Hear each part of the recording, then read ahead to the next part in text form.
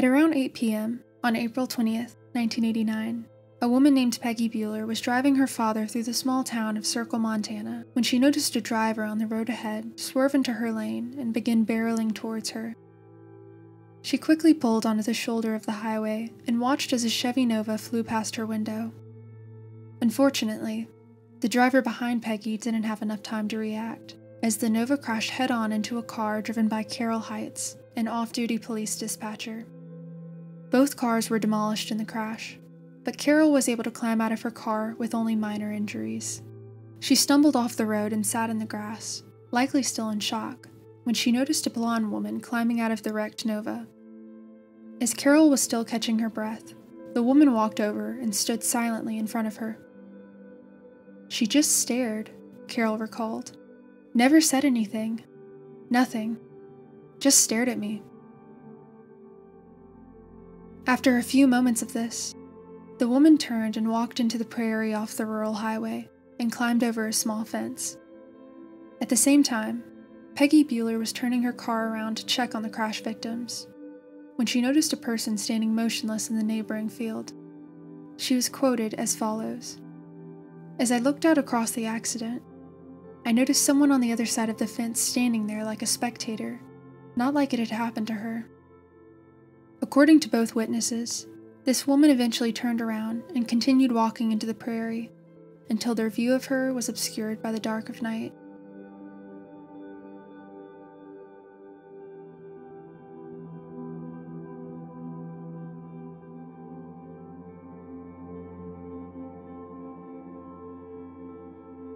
An unnamed third driver, who also witnessed the accident, drove to a nearby farmhouse and called the police.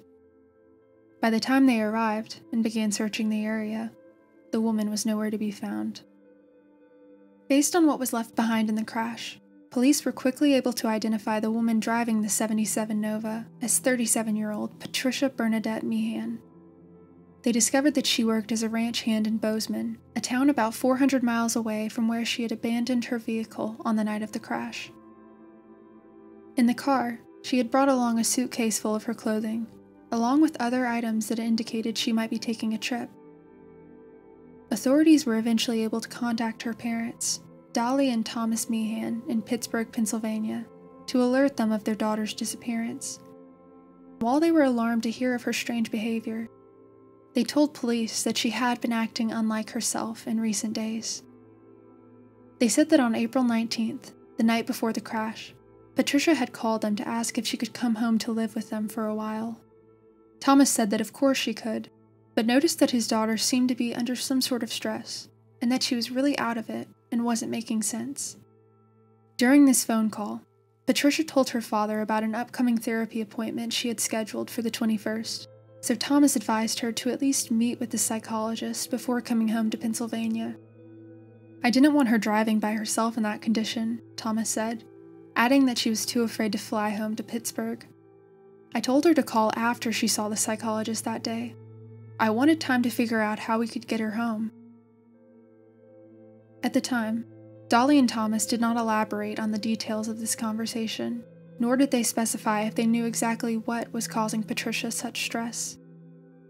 Unsurprisingly, Patricia never showed up for her therapy appointment in Bozeman. Around the time her session should have been taking place, a search party was traversing Circle, Montana's hilly countryside on four-wheelers and horseback. During the search begun the night before, police had found a set of footprints about 3/4 of a mile into the prairie, matching the size and style of the Reeboks Patricia was seen wearing that night. However, they quickly disappeared into the grass, leaving searchers frustrated and unsure of how to proceed. Search dogs brought to the area by Sheriff's Deputy Jack Limesand detected and followed Patricia's scent into the field, but her trail was said to have been suddenly lost. Police speculated that this was because she could have doubled back to the road and hitched a ride, or stowed away on a parked hay truck spotted about a half-mile from the crash site. "I believe if she were injured very badly, we would have found her on the ground at daylight the next morning," said McCone County Sheriff Robert Jensen. "It's open country. It's grassland. There's really no place she could be hidden."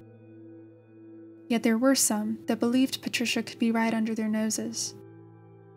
It was well known that there were abandoned coal mines scattered across the prairie, some with open mine shafts that an unsuspecting or disoriented person could easily stumble into. Police said that because of this, searchers were sent down into the mines to search for Patricia, but nothing ever came of this. Authorities also conducted a 25-mile-wide aerial search of the prairie, in case she was wandering aimlessly. Despite these efforts, no sign of Patricia was found, and the search was suspended after about a week. Patricia's family and friends were at a loss as to where the 37-year-old had gone, or why she had driven 5 hours to Circle that night. Some speculated that she wanted to get home as soon as possible, but this does not adequately explain her strange behavior on the night of the crash. The Meehans tried to give investigators a bigger picture of Patricia's personal life leading up to the crash, explaining that she had spent most of her life as a young adult living with her parents in Pennsylvania, before finally moving to Oklahoma City to study early childhood development. But at the age of 34, Patricia dropped out of college and moved to Bozeman, Montana, explaining that she wanted to work with animals, more specifically horses. She would spend the next 4 years working as a ranch hand and babysitting in the off-season to support herself. By all accounts, Patricia seemed to enjoy this line of work, although it did put a strain on her financially. This stress, combined with a decline in her mental health, prompted some to believe that she was going through a mental breakdown. In a later interview, her mother would speculate that Patricia had experienced a personal crisis that April in 1989, possibly feeling that she hadn't accomplished as much as she wanted, or disappointed that she didn't yet have a family of her own. Her landlord, the last known person to speak with Patricia before she disappeared, told police that she had called him only hours before the crash to say that she would be gone for a while, not elaborating on where she was going or exactly how long she planned to be gone. As April turned to May, with still no sign of Patricia, Dolly and Thomas Meehan grew more and more anxious that something terrible had happened to their daughter.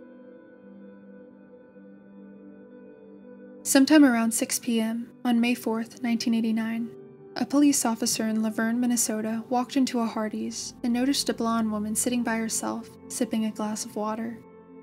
Something about the sight seemed odd to him, and for this reason, he returned to the restaurant near its 11 p.m. closing time.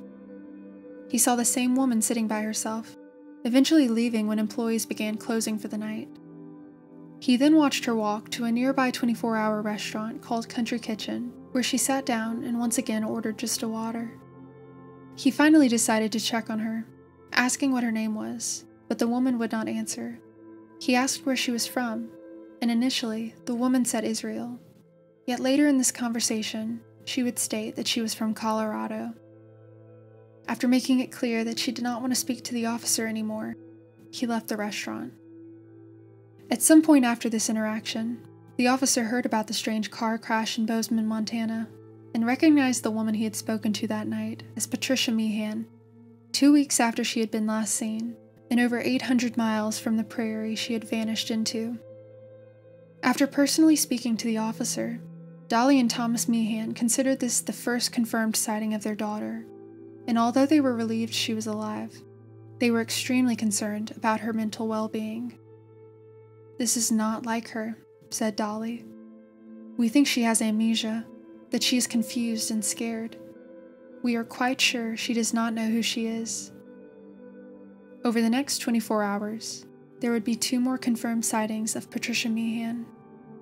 On the morning of May 5th, a waitress at a truck stop in Sioux Falls, South Dakota, noticed a woman sitting at a table alone, drinking coffee and laughing to herself for nearly 12 hours. The waitress occasionally checked on the woman until her shift ended. She eventually heard about the crash in Bozeman, swearing that the woman she saw was Patricia Meehan. After Dolly and Thomas spoke to this waitress, they announced this was the second confirmed sighting of their daughter. They considered this sighting especially odd, since Patricia was known to strongly dislike coffee.